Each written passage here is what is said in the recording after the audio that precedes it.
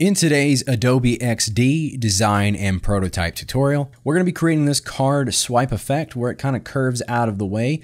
It looks nice and natural. And I'm going to show you guys how to design and set this up. So that's today's video. Let's go ahead and get started.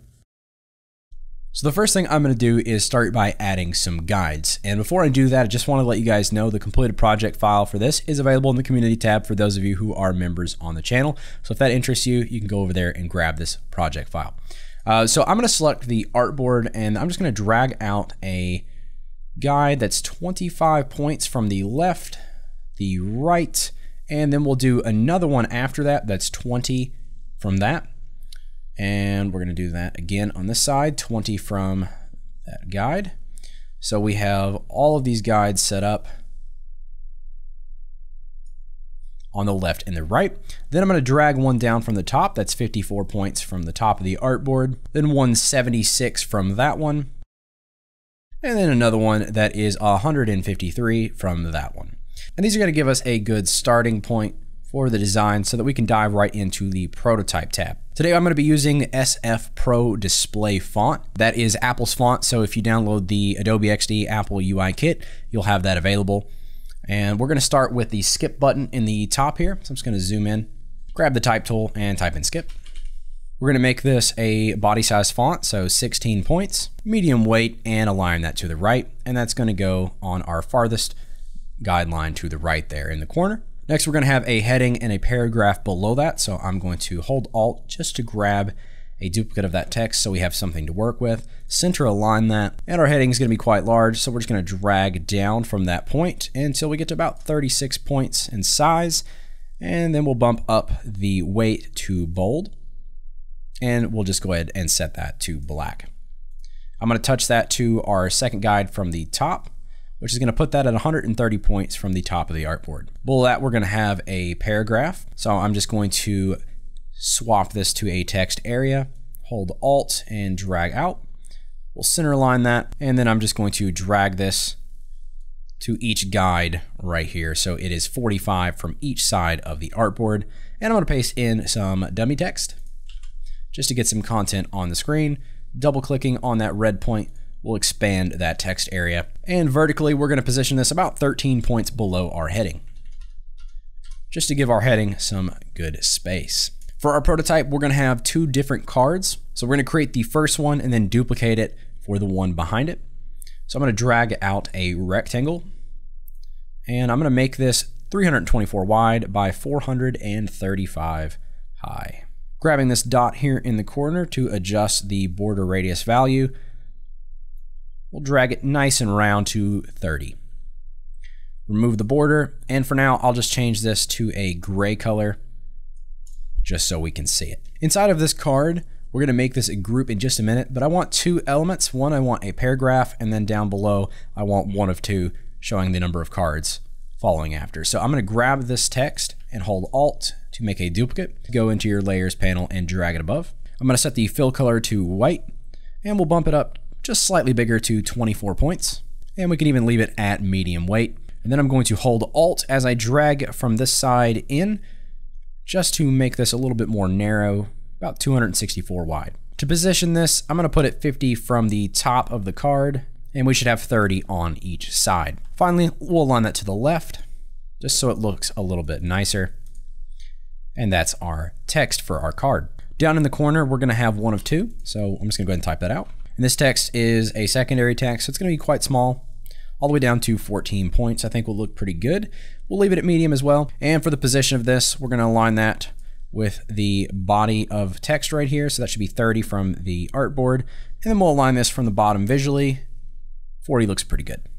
So this is our card. So I'm just going to click and drag until I grab everything and Command G to group it.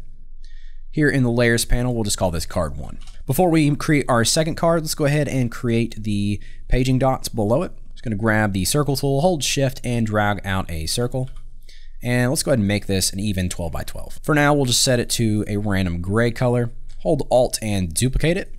And then we'll position that 7 from the original one, grabbing both of them, Command G to group, and then we'll just center them to the artboard and position that 50 below our main card.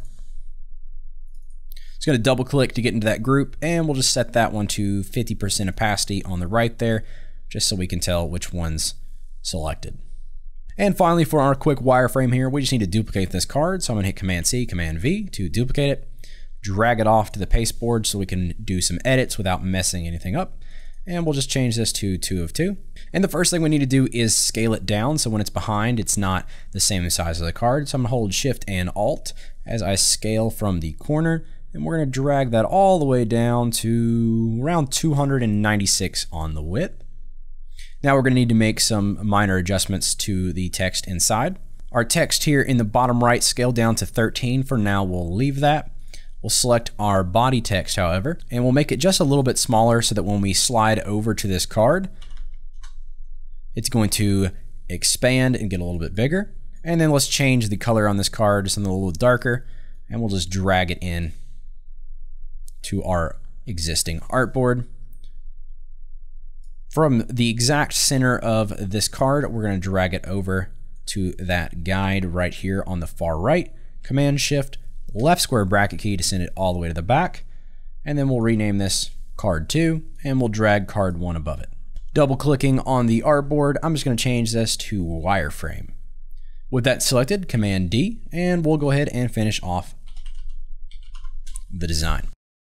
And semicolon to turn off our guides since we no longer need to see them. And I'm going to select the text, and let's just make this a bluish black so it's not completely black. Make it a little bit more green probably. So somewhere around this area will look pretty good. For the skip button and this text, we'll make them the same color. Same thing going into the blue tones. Just adding a little bit of blue and lightening them up just slightly. Maybe something like that. For the first card, we'll leave the text at white. I'm going to grab that background and let's make that a nice reddish, maybe even peach color. So we'll go over here into the orangish tones. Maybe even make it orange. That might look pretty cool. Something nice and light, but something that our text looks good on, that white text there. I think we'll go with that. I'm going to grab that card in the background there and just bring it to the front with Command-Shift, right square bracket key, just so we can see it for now. And we'll grab the color on that one, and let's go with a purple, I think. And notice when I'm doing these colors, I'm trying to keep the slider in a similar area. So if I go back to this fill, you can see where the slider is at, just to make sure that these look good together. We don't want something like way over here. This just clashes too hard. So somewhere in this area, these light colors will look good with this. Something like that maybe. And then Command-Shift, left square bracket key to send that behind. We'll see how that looks. Might even make it a little darker.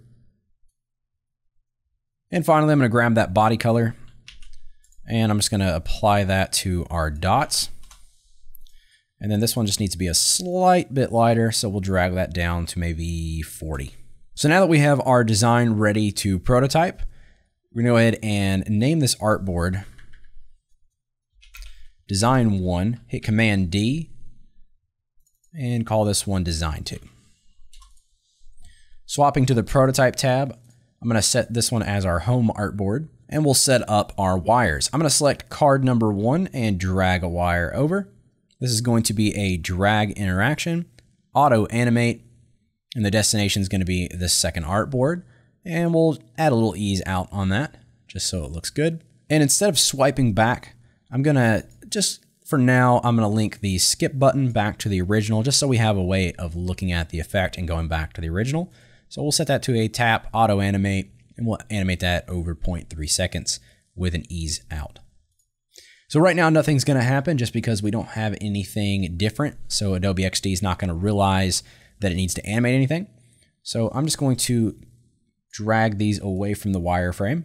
Then here on our end state, when we drag on this card, we want it to rotate. So I'm going to hold Shift, and I'm going to do about -45 degrees, I think. And I like to think of this as a circle. So when we swipe on this, it's going to go circular. So we swipe over and it kind of curves out of the way.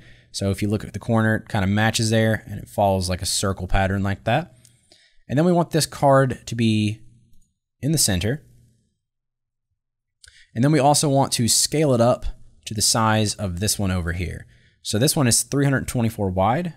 So we're going to hold Shift and Alt and scale from the corner to 324. And we just need to check our spacing and make sure it's in the same position as the original, just so it scales up properly. Make sure our text scales to 24 points. So we'll just change that. And then check this text scales to 14. And we just swap the opacity over on this to 100% and this one to 40. All right, so now when we drag this out of the way, it's going to curve down here to the bottom. Our dot's going to change and this card will expand, and then we can hit skip to go back to the start state. So we'll hit live preview and we can drag our card out of the way, and then our card pops into view and our dot changes. You can see our text is kind of disappearing there as it's scaling up. So to fix that, I'm just going to go into the card 2, bring it to the front real quick, and we'll just expand this box down a bit. And then we can send it back to the back. So now if we check the live preview, you can see that it's not disappearing on us. It's just getting a little bit bigger. And one final thing I forgot to do, we'll just change the text on both of these to Explore, and then we are done with our design. So that's how easy it is to set up a simple swipe interaction like this. You can easily do this with more cards and just keep swiping through them. Just wanted to show you guys the basic setup of this. I think it looks pretty good. So I hope you guys enjoyed today's tutorial. Make sure you subscribe for more design and Adobe XD related content, and I'll see you guys tomorrow. So as always, have a great day, and I'll see you guys in the next one.